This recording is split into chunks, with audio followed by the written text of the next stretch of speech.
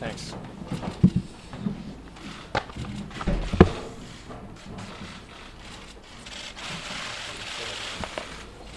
Thanks for coming, everybody. I'm going to be reading from a prepared statement, and then I'll be happy to take some of your questions.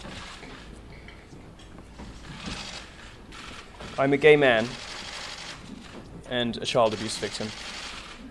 Between the ages of 13 and 16, two men touched me in ways they should not have. One of those men was a priest. My relationship with my abusers is complicated by the fact that at the time, I didn't perceive what was happening as abusive. But I can look back now and see that it was. I still don't view myself as a victim, but clearly I am one. Looking back, I see the effects that this had on me. In the years after what happened, I fell into alcohol and nihilistic partying. It lasted well into my 20s. A few years ago, I realized it was time to do something good with my life. I started focusing on work, but the black comedy, the gallows humor, and the love of shock value I developed in my 20s never really went away. I've reviewed the tapes that appeared a few days ago in the proper context, and I don't believe that they say what is being reported. Nonetheless, I do say some things on the tapes that I do not mean and which do not reflect my views. My experiences as a victim led me to believe that I could say almost anything on this subject, no matter how outrageous. But I understand that my usual blend of sassy, gay British sarcasm, provocation, and gallows humor might have come across as flippancy. A lack of care for other victims, or even worse, as seems to have been the case in reports, advocacy. I'm horrified by that impression. I would like to restate my disgust at adults who sexually abuse minors. I'm horrified by pedophilia, and I have devoted large portions of my career to exposing child abusers. I've exposed 3 of them in my reporting, which is 3 more than most of my critics. I've repeatedly expressed disgust at pedophilia in my feature and opinion writing, and I was also the first journalist in the UK to ask, after Jimmy Savile's death, whether the real story of his rampant child abuse would ever be told. My professional record is very, very clear. But I do understand that the videos that you have seen, even though some of them were deceptively edited, paint a different picture, and I am partly to blame for that. I do not advocate for illegal behavior. I explicitly say in the tapes, in a section that was cut from the footage that you've seen, that I think the age of consent currently is about right. I do not believe that any change in the legal age of consent is justifiable or desirable. I don't believe that sex with 13-year-olds is okay.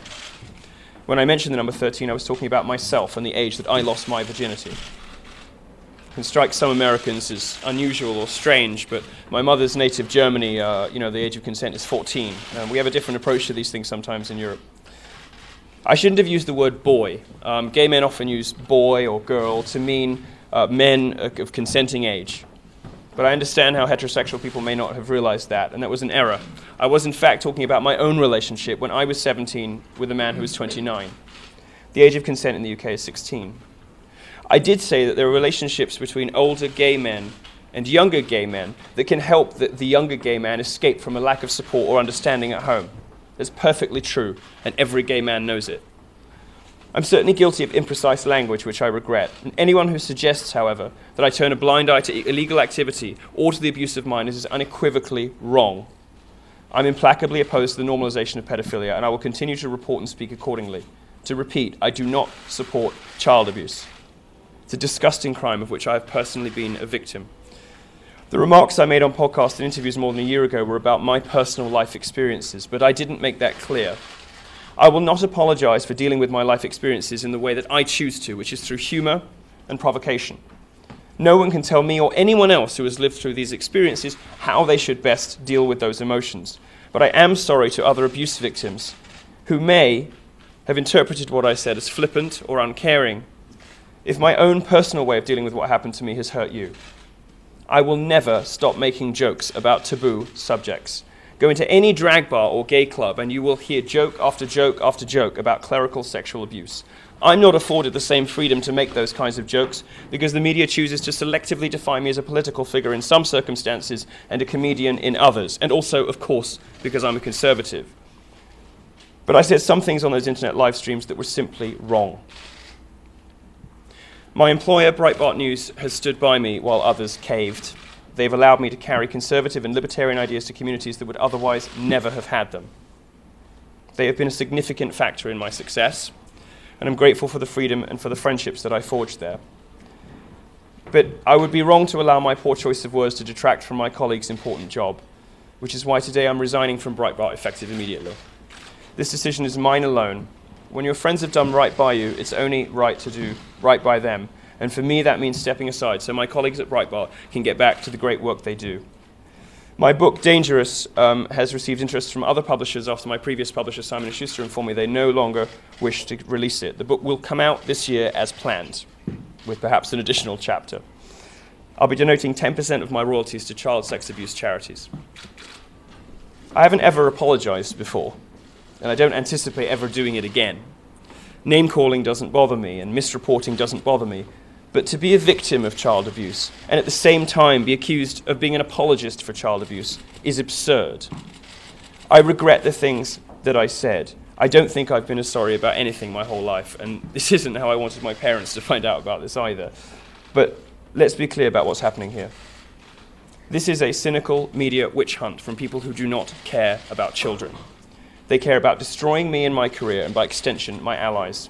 They know that although I made some outrageous statements, I've never actually done anything wrong. They held this story back. They held the footage back, footage that's been out there in the wild for over a year, because they don't care about victims. They don't care about children. They only care about bringing me down. They will fail.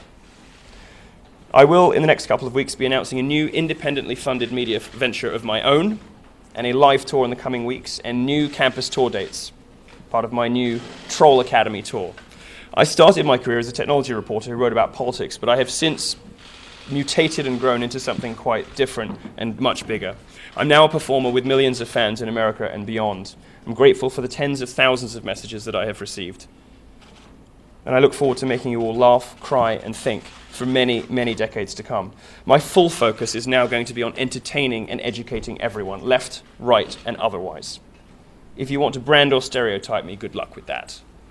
Don't think for a moment that anything that has happened in the last 48 hours will ever stop me being as offensive, provocative, and outrageously funny as I choose on any subject I please. America has a colossal free speech problem. The land of the First Amendment has some of the most oppressive social restrictions on free expression anywhere in the Western world. I'm proud to be a warrior for free speech and creative expression, and I want everyone in America to have the right to do, be, say, read anything. I want people to be able to dress however they want. I want people to be able to play whatever video games they want. I want people to realize their potential and have the full limits of creative expression available to them. That isn't currently the case in America. America is the country I love. America is a country that has taken me in. Its people have taken me in, and I'm very grateful for that. I am proud to be a free speech warrior in America, and I will continue to do that. I'm not going anywhere. Thank you very much. I will take perhaps 5 questions. Milo. Yeah. So, in an interview you did with Nightline with us at ABC, you said you never say anything you don't believe. Yes. So what you said in that podcast, do you believe that? And what exactly is this about? Is this an apology? Is this about you? Or is it about that you no longer have a book deal and you no longer are speaking at CPAC? This is about me apologizing for saying things I did not mean. This is me apologizing to other victims of abuse for comments that may be perceived by them as insensitive or flippant, which was unintended. You know, you sort of freewheel and spitball in these, you know, boozy, long, late-night internet live streams. You know, some of them go on for 3-4 hours. And you play with ideas, and sometimes these things come out half-baked, or they're expressed in ways you didn't intend. For the most part, I do not believe that these videos show what reporting claims that they show. But for those statements I did make where I misspoke, I'm here today to apologize. We spoke with some of the organizers of the Berkeley protests, and they say what is happening right now, what you just said, and what's happening with you in the mainstream media, that this is a victory for them. Because without those protests, without shutting you down, the mainstream media would have never looked at you with a microscope. What do you say to that? Well, this isn't really about me crowing, but I don't think this has done any harm for my profile, and I think more people are going to read what I have to say on the subject of free speech as a result of this. It may not be from the same publisher, and it may not be from under the same masthead, but I have an opportunity now through what has happened, and this has not been a pleasant 48 hours for me.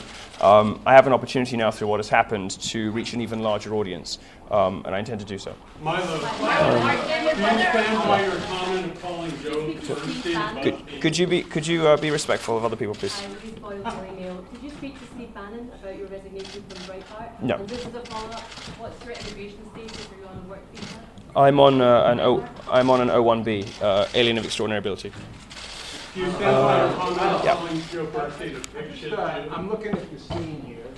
I'm not sure that we could have a news conference with researchers talking about curing cancer and we would have as much turnout here. Yes. What does this tell us about our culture? That there is so much interest about you, Yes. about this controversy, Yes. and about what's happened over the last month from Berkeley to this point. Well, I think it says something very obvious and very clear, which is that America has a gigantic free speech problem. Both the left and the right are guilty of that. In the 90s, it was the religious right saying that video games could make you violent. Now it is feminists and social justice warriors saying video games can make you sexist. And all of the associated forms of schoolmarmishness and nannying and pearl clutching, language policing, the safe space culture, trigger warnings culture, all of this stuff is designed to restrict the free expression of the rest of America. And it is perpetrated by elites on the people. It is perpetrated by well-funded, well-educated people in coastal cities on the rest of us, on perfectly innocent pursuits and perfectly innocent expressions and perfectly innocent language. My rapid rise in the last year, I think, is testament to the huge hunger from both sides. Because I got to tell you, most of the people at my talks are not your typical college Republicans. My rise and the interest in this story is testament to the fact that America is crying out for somebody who will say the unsayable, who will break taboos, and who fearlessly resists those who want to clamp down on free speech and free expression. That's what I think it says, and I think it's very clear. Just a quick follow-on. Okay. Are you at all concerned that while you've been sort of straddling the line, walking up to the line, you've now crossed over the line into a place of irrelevancy? No. If I thought that was the case, I wouldn't be making an appeal now. That's why you would be making an appeal. Well, no. If I thought I'd crossed the line over into irrelevancy, then I would be with my tail between my legs somewhere. I'm apologizing for a small cluster of remarks that I made, some of which I think are taken out of context. There was obviously some deceptive editing that happened there. One or two of those comments I did not mean. They did not reflect my beliefs. And I think, I've never apologized about anything else before. I don't anticipate doing it again, but this particular subject strikes pretty close to home for me. So it was very important for me to clarify my position on this particular subject, given my personal history with it. Do you stand by your comments of calling Joe Homophobic undertones. Sorry, say again. Thank you. NBC News. Hi. Do you think that there are homophobic undertones?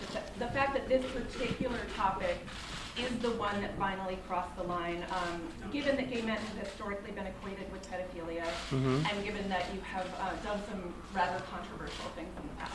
Well, statistically speaking, there's no evidence to suppose that pedophilia and homosexuality are related, though I think that the numbers show a slight preponderance. I think pedophiles are slightly more likely to be gay. That is to say, slightly more likely to be into boys if they're men than into girls, but not by very much. I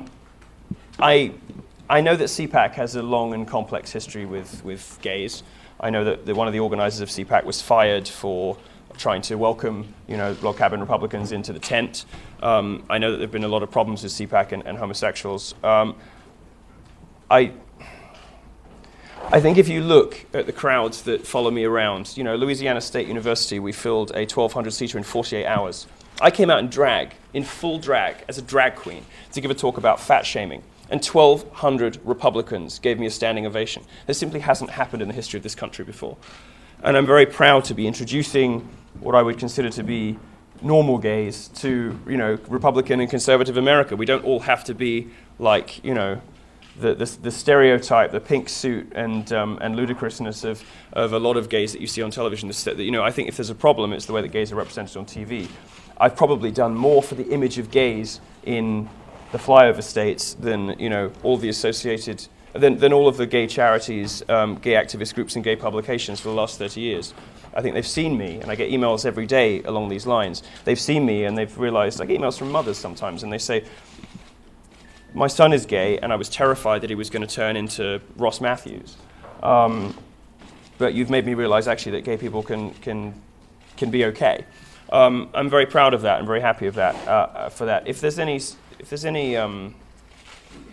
extent to which homophobia played into CPAC's decision, I certainly wasn't aware of it. And I know that many people within CPAC have been very supportive of me appearing there. I'm not a traditional representative for American conservatism. I've never painted myself that way. I'm a visitor to this country. All I can really do is express my opinion, having been here for a year and a half.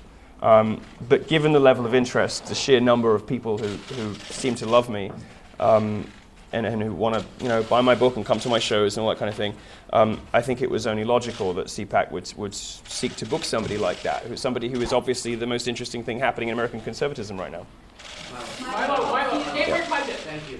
In your statement, you said what you're going to be doing next, you're going to be working on a new independent media venture. Yes. You brought that up. Can Yes. you give some details on what that's going to be? Is that going to be something radical Breitbart, something Breitbart? What would that be? No, I don't intend to go head-to-head with Breitbart in any respect whatsoever, but I will be doing a lot more of the same that I have been doing, just not under the Breitbart banner.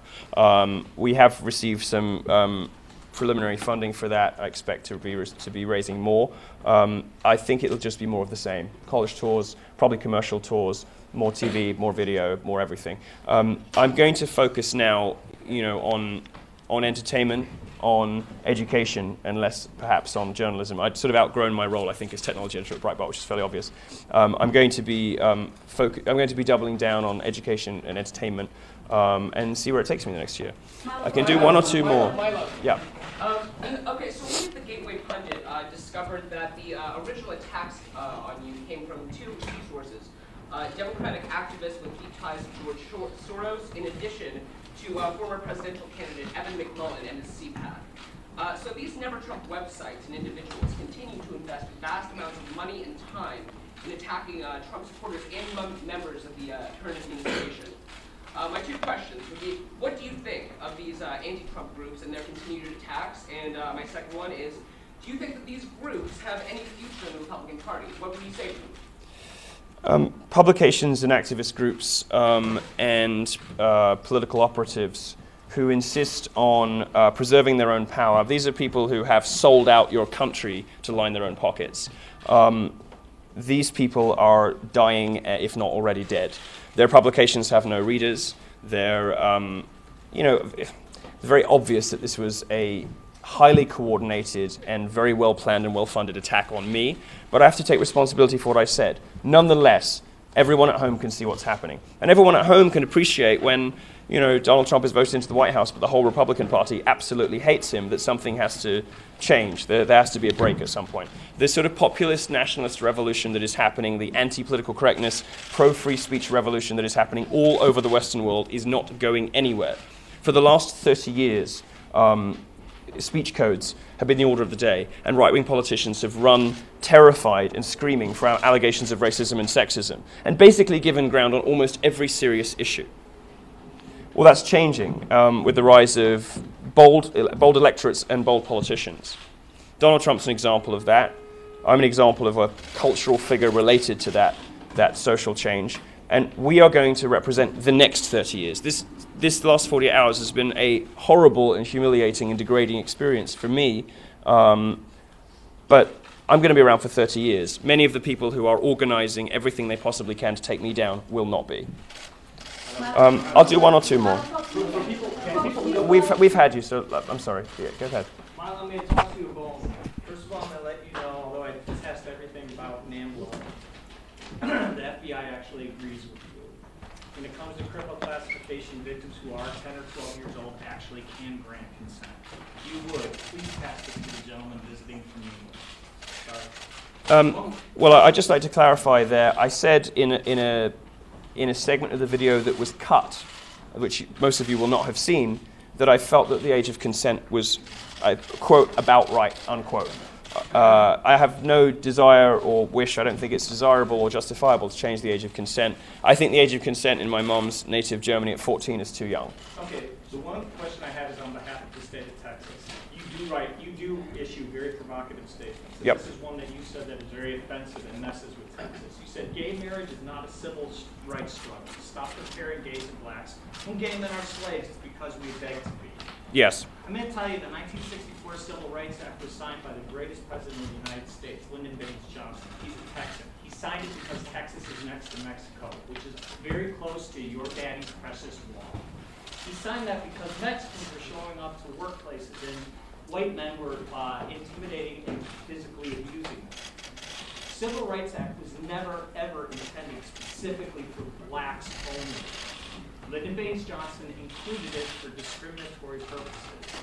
Your argument is not only unoriginal and adios American-ish, it's also ignorant and racist. I was wondering if you could please rip off this statement, or do you have a leg to stand on to defend it? I think it was a funny joke, and I stand by it, and I don't take comparisons to Ann Coulter to be insulting. She sells a hell of a lot of books. Yeah. There's been interest, obviously, since Simon & Schuster decided at the first opportunity to jettison it. I'm sure they'll get a lot of plaudits in New York cocktail parties, but the people who actually want to read it, the people who support me and believe in what I'm saying, in their millions, will, I'm sure, seek out wherever it is published by the next person. We expect to be able to announce something about that in the next couple of weeks. The book will come out. The book will come out this year as planned. You have to return these. I don't think that's clear yet.